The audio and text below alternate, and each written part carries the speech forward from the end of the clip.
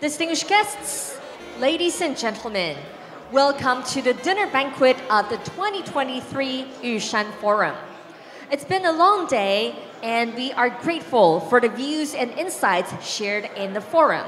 And now it's time for us to sit back, relax, and enjoy each other's company.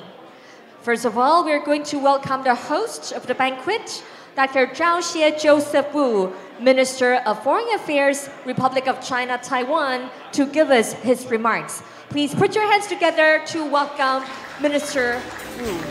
Please.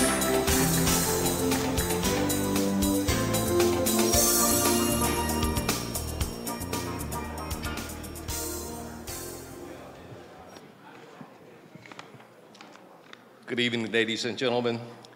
I have a very simple word tonight, is to introduce our keynote speaker, the Honorable Scott Morrison, Member of Parliament and former Prime Minister of Australia, distinguished guests from around the world, and we also have Secretary General of our National Security Council, Wellington Koo, and also the Minister of Economic Affairs, Madam Wang.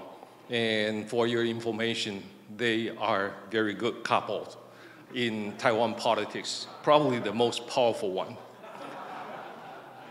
Ladies and gentlemen, good evening. I'm very pleased and honored to host this Yushan Forum dinner banquet in honor of our special guest and the keynote speaker, the Honorable Scott Morrison, Member of Parliament and former Prime Minister of Australia. The theme of this year's Yushan Forum is Start a New Blueprint for Asian Development.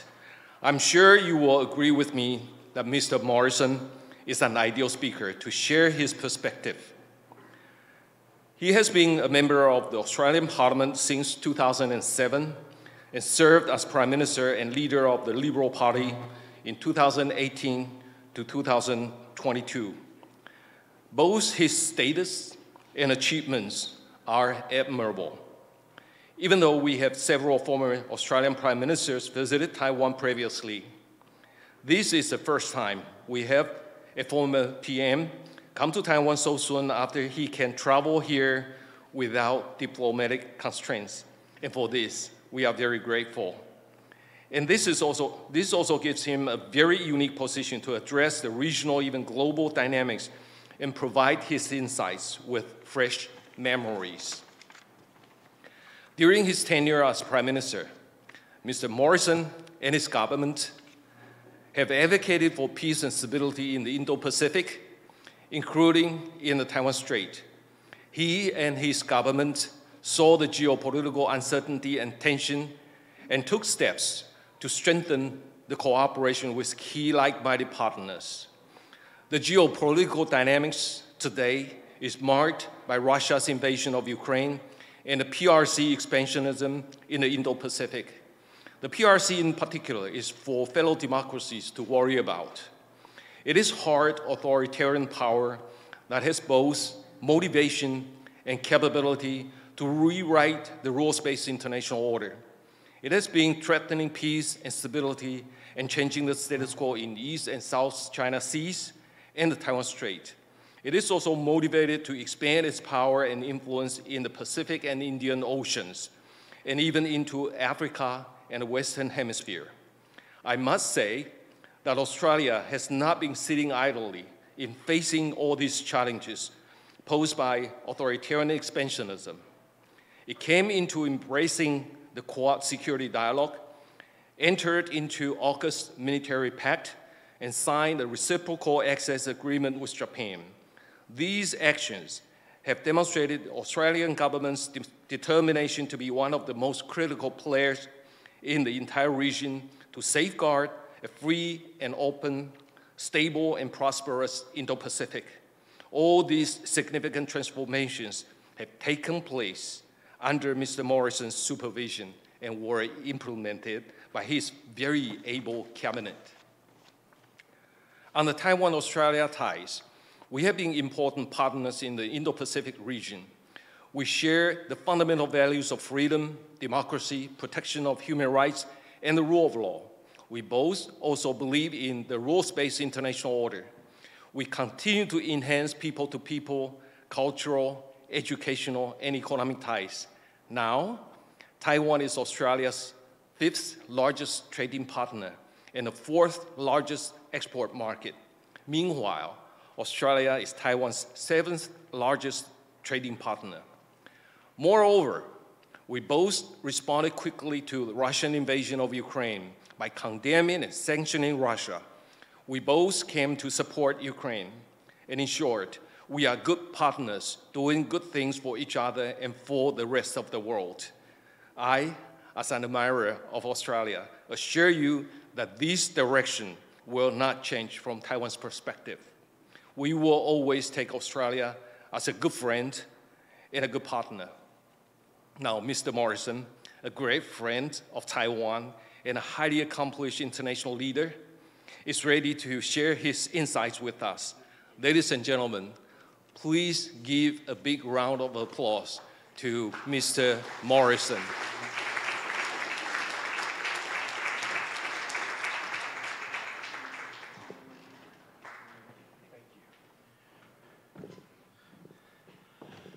Well, thank you very much, Joseph. Minister Wu, I appreciate that very kind introduction that was so generous. I feel like I should just sit down immediately. It's hard to expand on that, but I certainly will. Can I also recognise Her Excellency the Ambassador and the many other guests who are here this evening, other ministers, colleagues from around the world, particularly all of those who are here in one purpose, and that is we are friends of Taiwan. And I'm very grateful for the opportunity to be here and take part in this very important forum. I'm pleased to be able to join you this evening because it is a privilege to have been invited. And I'm especially pleased to have been able to join the Taiwanese people for your National Day celebrations yesterday. Taiwan has much to be proud of and much to celebrate, and it was nice to be able to do that with you yesterday. Taiwan is like almost no other place on the planet.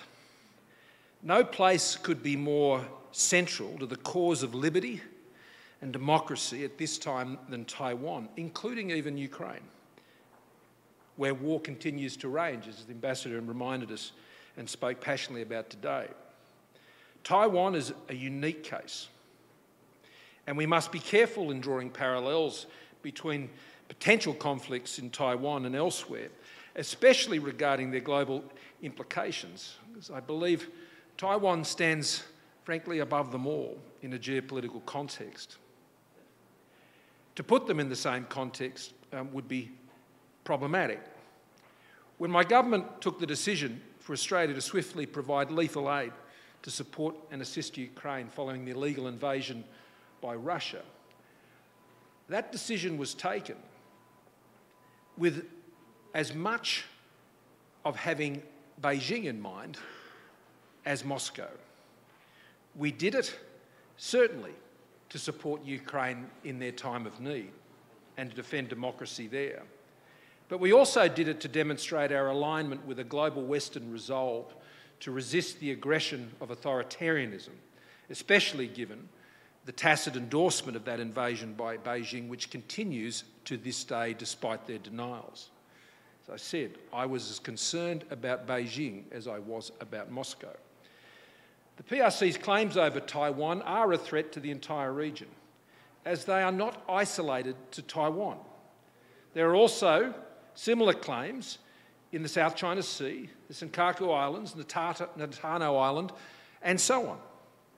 Legitimately in the region, one can ask, if Taiwan, then what and who is next? The threat is not just true for those of us who live here in the Indo-Pacific, like Australia, but globally. At the very least, there is a consensus that conflict in Taiwan would cause a severe and lasting global economic depression.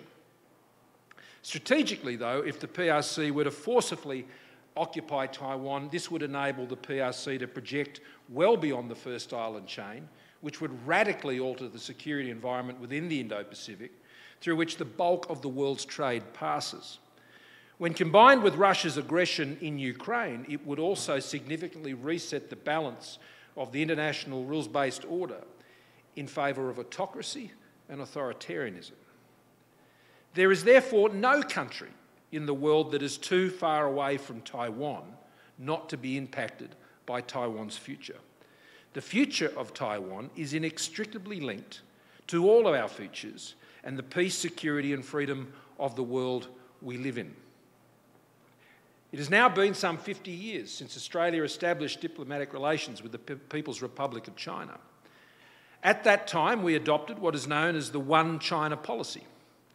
Now, there is often confusion and differing interpretations of what this policy actually means. So let me be clear about what I think it means, what it is and what it isn't.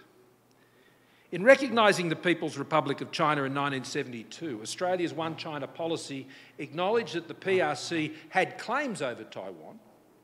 However, it did not recognise the legitimacy of those claims either way, on behalf of any party.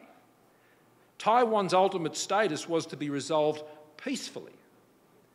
In the US, a similar stance was adopted and added to by Congress through the Taiwan Relations Act and then by the Reagan administration's 6 assurances, attaching the notion of strategic ambiguity regarding Taiwan's defence. Now, a lot has changed in these last 50 years. Taiwan has been transformed into a modern, free and vibrant representative democracy with an advanced, developed economy producing the world's most critical and sophisticated technology that powers our world.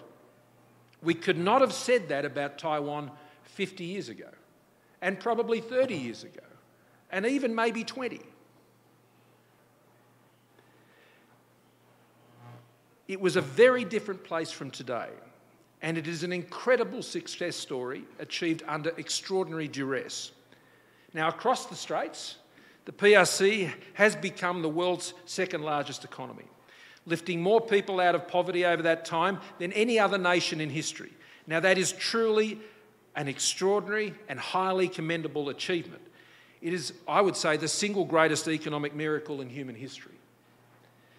Professor Yushan Forum from MIT recently highlighted in Foreign Affairs the irony that this success was actually not achieved by adherence to the communist policies of statism, but orthodox market economics.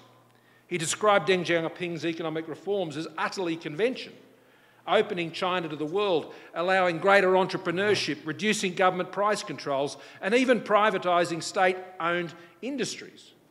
Now, those types of reforms had more in common with Margaret Thatcher and Ronald Reagan than Mao Zedong and Karl Marx. But sadly, that's where the similarities between China and the West ended. Over those same years, and before and later, what we have seen over those same years is a communist regime in Beijing that has expanded and reinforced the apparatus of a highly authoritarian, autocratic one-party state, responsible for the repression and deaths of millions, from the Cultural Revolution to the Tiananmen Square massacre and the most recent and ongoing oppression in Xinjiang. Under President Xi, these authoritarian controls have risen to new levels, with a rejuvenation of the PRC's cultural Marxist ambitions, harnessing new technologies to monitor and control their population, and repudiating the economic reforms of the Deng era, relegating economic freedoms to the same fate as the political and religious freedoms in the PRC. At the same time, the PRC has used its growing economic power to build its capacity to assert its ambition within the region and globally, militarily, diplomatically, economically.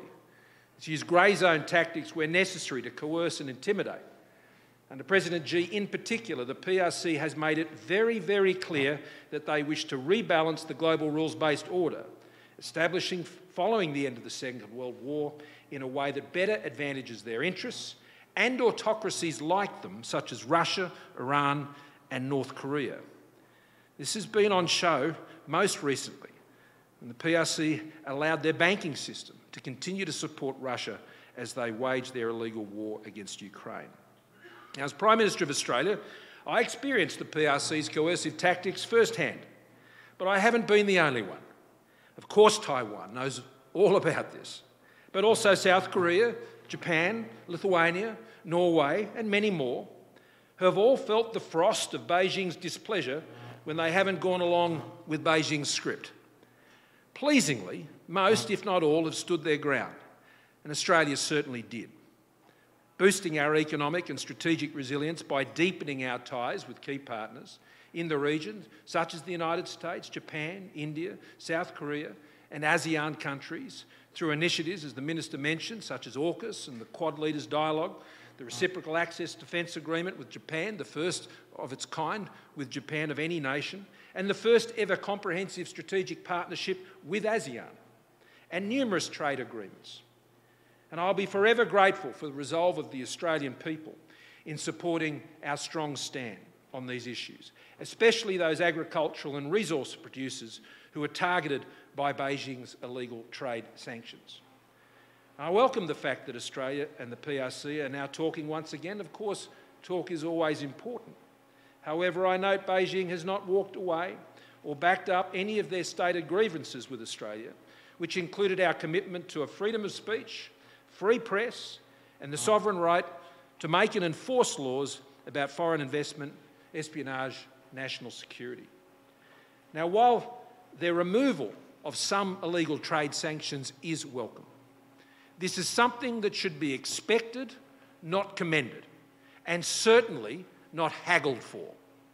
To do so demeans the sacrifice Australians made to stand up for our own freedom and sovereignty. Now, most relevant to Taiwan, China's economic rise has been deliberately used to establish a capability to forcibly bring Taiwan under Beijing's control. This capability will soon be achieved, potentially within the next few years, and with a target date set by President Xi for 2027. Whether the PRC chooses to exercise this capability or not is entirely another matter. This is the subject of a more extensive calculus, which we must work constantly to ensure never adds up. This is achievable, as the Ukraine experience demonstrates, but I also must say, in Iraq and Afghanistan, wars can be started, but they cannot be easily concluded, nor their purposes durably accomplished. The combination of the increasing assertiveness and authoritarianism of the communist regime in China, especially under President Xi, and the incessant threatening of Taiwan, combined with the success of Taiwan's democratisation and market-based economy, places great pressure on the one China policy settings in the West, which are established to protect a status quo. Now, from our perspective, from the West perspective, as I said this morning, this status quo is anchored in three things: preventing conflict, ensuring respect for the autonomy of the people of Taiwan, and the maintenance of a strategic balance within the Indo-Pacific region that favours peace, stability and prosperity. Now, I would go further to say, in tribute to my dear and departed friend, the late Shinzo Abe, a strategic balance that favours a free and open Indo-Pacific. Any violation and or subjugation of Taiwan would obliterate this balance. This status quo is worth protecting and must be protected. Our challenge is how we now protect this balance in a vastly altered geopolitical environment to the one in which our one China policy settings were first established 50 years ago. Now, this requires a critical appraisal of our diplomatic, economic and security policy settings within the context of preserving that status quo regarding Taiwan.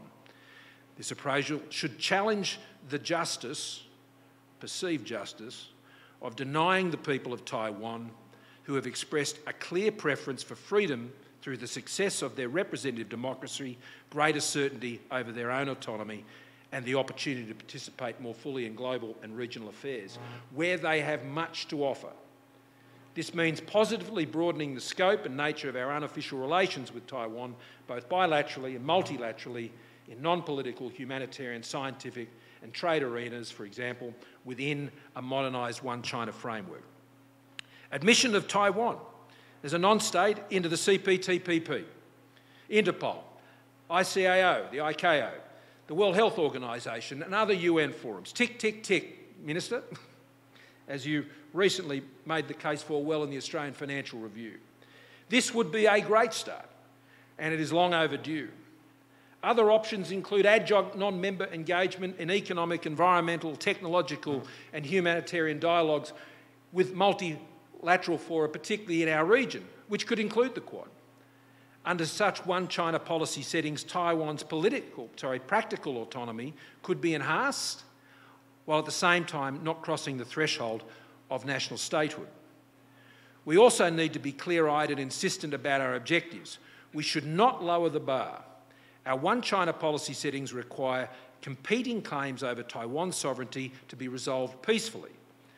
No self-respecting representative democracy could ever credibly reconcile that objective with an outcome obtained by a resistance-is-futile approach that seeks to exhaust Taiwan's political will and/or international diplomatic resolve and is fuelled by a manufactured spectre of inevitability.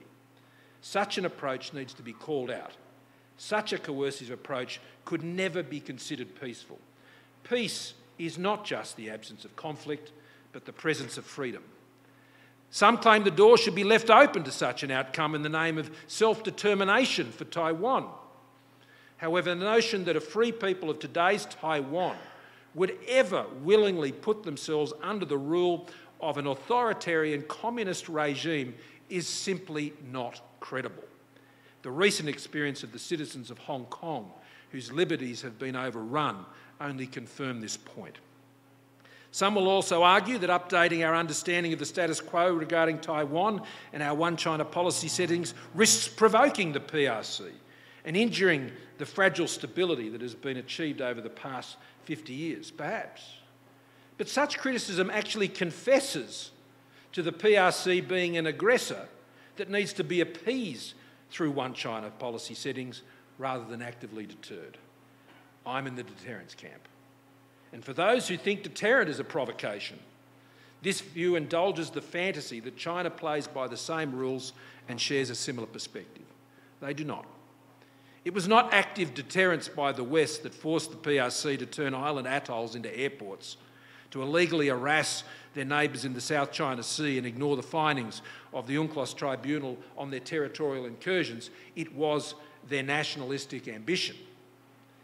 The passive response of the then Obama administration to PRC's incursions in the South China Sea, regrettably, only encouraged the PRC to go further. These airports are now effectively stationary aircraft carriers and military installations, which is completely contrary to the assurances given at the time of their construction by the PRC. The PRC's further attempts to now lock the rest of the world out of the South China Sea is a further example that the PRC will continue to push the boundaries until someone is prepared to say no, and I was pleased to lead a government that said no. Acts of aggression by the PRC towards Taiwan are not limited to physical conflict, but they include acts of intimidation and coercion that could credibly be argued to have already released the United States from their adherence to their one China policy under the US-Taiwan Relations Act. The US and its allies, including Australia, though, have wisely kept these controls in place. A recent Council on Foreign Relations independent task force report on the US-Taiwan relations wisely recommended it is better to avoid symbolic and diplomatic gestures that provoke a Chinese response. But here's the important bit. But do not meaningfully improve Taiwan's defensive capabilities, resilience, or economic competitiveness. And that is where our focus must be. The same report also concluded that abandoning a long-time partner and vibrant democracy of 23 million people located at a critical position in the world's most economically important region would be an act of strategic malpractice and moral bankruptcy, and I agree. The PRC's enhanced assertiveness and aggressive capability in the region has fundamentally changed the environment in which all of these issues now have to be understood. To deny this new reality or imagine it away in the vain hope we can all go back to how we thought things were going to be different before President Xi, this is fanciful and it's dangerous. It also wrongly assumes, as Pottinger and Kanapathy argued in their dissenting report to the CFR Task Force report, that Beijing can and is seeking to be reassured. They are not. As always, they are testing resolve and likely responses to assist their assessment of the Straits calculus. The past 50 years, the West has opened up to China, providing the capital, technology, international market access, finance, diplomatic engagement, and political recognition that has enabled China's economic miracle. Most in the West believed that this would lead to a softening of the communist regime's authoritarian tendencies, reinforcement of the rules-based international order, and greater freedoms for the people of the PRC. These were noble objectives. The sort of life that those in Taiwan now live. But this has not been the experience of those across the Straits. In fact, the PRC saw such goals as a direct threat. Michael Beckley observed in this month's Foreign Affairs that despite President George H.W. Bush moving quickly to thaw relations with China following the Tiananmen Square massacre of 1989, Deng considered the US was, and I quote, waging a world war without gunsmoke. After President Clinton granted China most favoured nation status, Jiang Zemin reportedly warned his foreign policy officials that this, quote, so-called engagement policy was just another way to, as he said, try with ulterior motives to change the country's socialist system, to westernise and divide our country and put pressure on us in an attempt to overwhelm us and put us down. Xi sees the assertive bipartisan stance of the Trump and Biden administrations towards China in the same terms. The PRC has never fallen for the West's engagement as being anything other than an attempt to see change, but Beijing is not for changing. This must surely be clear to us by now.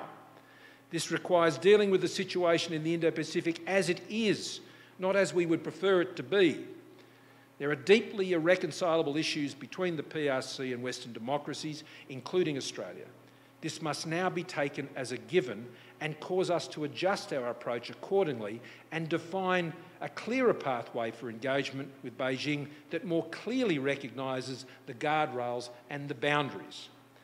These events must lead like-minded nations, whether it's those who are particularly motivated to protect liberty and democracy like Australia and Japan and the United States, or many in ASEAN who simply want a more stable region where their own sovereignty is protected, to take greater precautions to protect against PRC's assertions in the Indo-Pacific, for which Taiwan serves as the canary in the mine.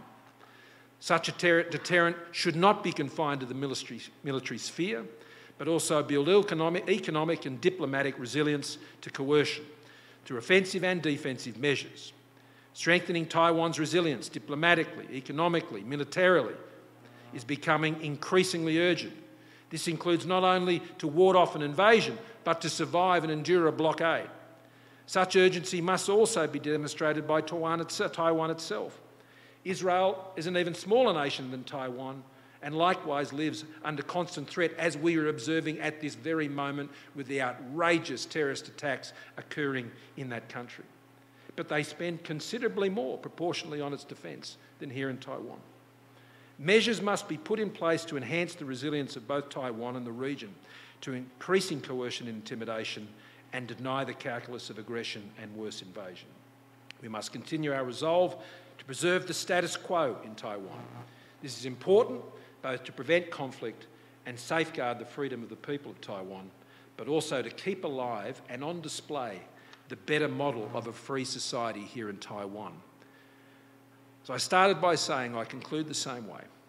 Much has changed in the past 50 years. For those Chinese fortunate enough to have spent those years here in Taiwan, and especially more recently, they now experience a freedom and prosperity previously unknown to them and their forebears, and which you are right to celebrate and value. For those Chinese who have lived under communism and authoritarianism during this time, where political, religious and economic freedoms are absent, their experience has been less fortunate. I hope and pray that one day they will know the liberty that we, who have the good grace to be able to share it, must never take it for granted. Thank you. Thank you very much, Prime Minister Morrison, for your insights and strong support for Taiwan. Please return to your seat.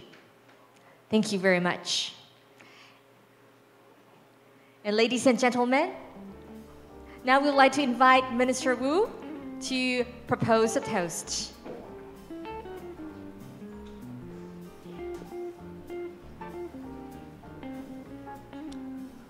Thank you very much, Mr. Prime Minister. I have a couple of very brief things to say at this point. You mentioned about economic sanction or economic coercion. Australia was under coercion. And since day one of the Chinese announced the ban of Australian red wine, the Ministry of Foreign Affairs of Taiwan have been serving Australian red wine. We never stopped, including tonight. And I think this is a very important gesture of our solidarity with Australia. And I'm sure there are many other democracies that are also testing the freedom wine. It's a solidarity with Australia. And if we can all stand together in solidarity, I think we can overcome the Chinese economic coercion. Now, I would like to propose a toast to our dear keynote speaker and also the participants tonight. Cheers. Cheers! So tonight we are serving the freedom wine and hope that all of the democracies can stand together and let's embrace freedom and democracy. And I have a second point to make very briefly. One thing that Ambassador Kraft has left in the hearts of the Taiwanese people is that everywhere she goes, she always carries an old bear with her. And that has become a very famous story here in Taiwan. And that's a sign of your support for Taiwan. And that is highly treasured and appreciated. And tonight, I also carry the same old bear with me. And I would like to present it to Mr. Morrison. And I hope you will see that old bear represents Taiwan.